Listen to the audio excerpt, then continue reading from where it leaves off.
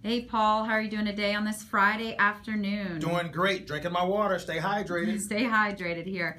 Hey, we got a lot of questions on social today about Hurricane Danny. Okay. Is that a Category 3 now, I heard? Latest information, Danny has been upgraded to a Category 3. Now, you have about 5 different categories. Ironically enough, we're actually dealing with the anniversary of what happened with Katrina, so people are always kind of sensitive about those categories. But Danny's nowhere near to that strength.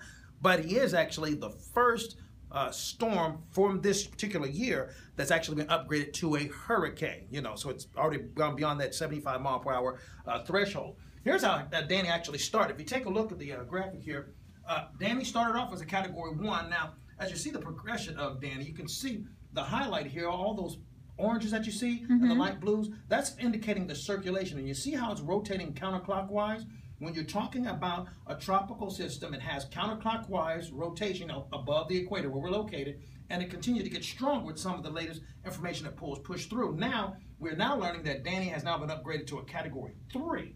So it's stronger, but it's not going to stay strong forever, so to speak. Not really threatening the U.S. here. Yeah, that's what I actually just got a question about that. Will it be a direct hit to Florida or the Gulf of Mexico? Right now, it's really, you can't really say that necessarily because everything depends on how Danny will strengthen as he begins to push on through. Right now, he's still reaching, and I think he's about to reach the apex of his strengthening at this particular point. Now, that's fancy talk for strongest now, then get weak later. Okay, gotcha. But the area where we are seeing the most devastating strike possibly really throughout the island area and really the Leeward Islands and all that, because we do the forecast here almost we actually do the forecast every day throughout the day here at AccuWeather. And so by early Saturday, Danny's going to move right into this area, and see, this is the hostile area, the Leeward Islands going into Dominican Republic, Puerto Rico, and all this area. So this is the path that Danny's expected to travel. And here's what we're expecting. Now, Danny's a 3 right now, okay? So this is the latest information. So by Saturday, you'll notice we're looking for the forecast models, all right, from a 3 to a 2, meaning it's strong now. It's going to get weaker by Saturday. Sunday, it should be downgraded to a Category 1. Then by Monday, it reaches the Leeward Islands. You get what I'm saying right here? And then as it moves across, now I want you to notice these. You see the difference between these two? We have a 1, 2, and 3, and then we have this little circle that's empty. Just so folks understand, when we're talking hurricanes, we put numbers there. It indicates what category it is. So we have a Category 3 right now. It's the strongest point is at this point. Then it's downgraded to a Category 2, meaning that our models are indicating that it's going to get progressively weaker. Then when it goes down to a 1. Now, one thing, focus over there just one more time.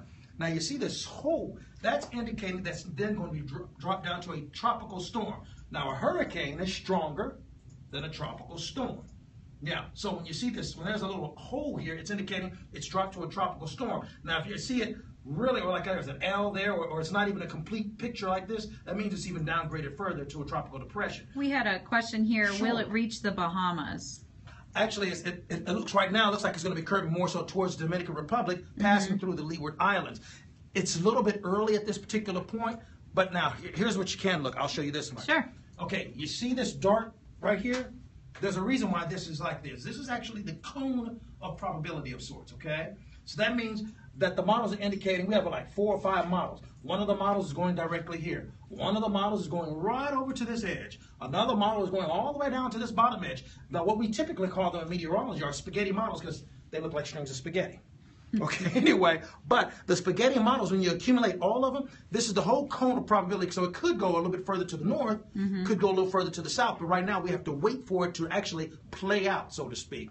But this is the wide berth right here. It can go as far north as here or as far south as here right now, according to the latest models, and that's Tuesday. We're on Friday right now, so once again, we've got to wait to see where in this cone it's going to end up Sunday going to Monday because there'll be a new cone. You get it? So right now, in the early part of it, we're looking at the cone just reaching to this particular point. So beyond here is not really going to be more dependable, but at least right into this section, this is the widest berth that we're expecting for the path of this storm.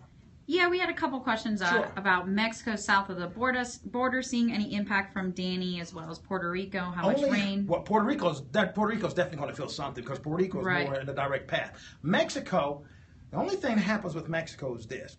If this hurricane, well, it'll be a tropical storm, but if it goes into the Gulf of Mexico, it'll have a chance to strengthen. Now, if it goes into the Gulf of Mexico, it has nowhere to go except landfall somewhere. All right, so you have a better chance of it possibly hitting Mexico because it's moving more directly towards the west. Once again, but it's all about that predictability and how it may curve to the north, curve to the south. A lot of that has to do with where the jet streams are and if there's a real dominant high pressure system. Remember, when we talked about high pressure systems, they're like the big brother who bullies everybody around, so to speak. And so that high could push it further to the north or push it further to the south, whichever the case may be. Everything, just like in life, depends on timing. Timing. Yeah, someone was asking why is it weakening instead of the normal strengthening? Well, all storms strengthen to a certain point, then they get weaker. Okay, everything has a cycle, you know. Do you remember seeing The Lion King? Okay. Yeah, I saw it a couple times. Okay, this is the circle of life type thing, you know. There's a lion and he's on top, and then eventually he gets old and there's another new lion that comes along. Well, the same thing goes with storms. They get stronger at one point and they will naturally weaken. Sometimes it's because of the shear that's happening with the winds. Sometimes it's because it goes across cooler water. And sometimes it's because it moves across land. Once again, there's different things that can take away from the strength of a storm. But at this particular point, we're just looking at shear that's causing that. And one day we'll go over shear in more detail, but think of shear as winds, is that correct? Winds, right. Yes. As a way of just kind of like sanding something down. Shear just shears it down, like cuts it down a little further, like cutting shears. Think of it in that manner. That'll help you out. Yeah, someone said here in Puerto Rico we're expecting Danny because we were going through a drought. So yeah. And in Puerto Rico, la tormenta es muy grande también. So buena suerte en el país de puertorriqueño, ¿sí? There you go. So, you know, for those in Puerto Rico. Yeah, so I'm wishing you the best in Puerto Rico. Batten down the hatches. At least a tropical storm is going to push through your area. So we're looking for widespread flooding, possibly some isolated thunderstorms popping through as well. So all of that's just, you know, tailor-made for these kind of storms. You got to remember, we really haven't had an active storm season because El Nino and a lot of the sharing that's been happening has really put a cap on a lot of the storms developing. So this is only the first storm of this season that's been upgraded to a hurricane. Getting a lot of love here. Someone's like, oh, I love him too. I love Paul. So getting lots of hearts and love. They said more hearts, less hurricanes. I love you back. I love you back all day, Best every weather day. guy. I agree. Awesome. All right. Well, thank you so much for letting us know about Danny and giving us the update here, Paul. And stay tuned to AccuWeather.com. We'll give you the latest every time it's available for you. Thank you.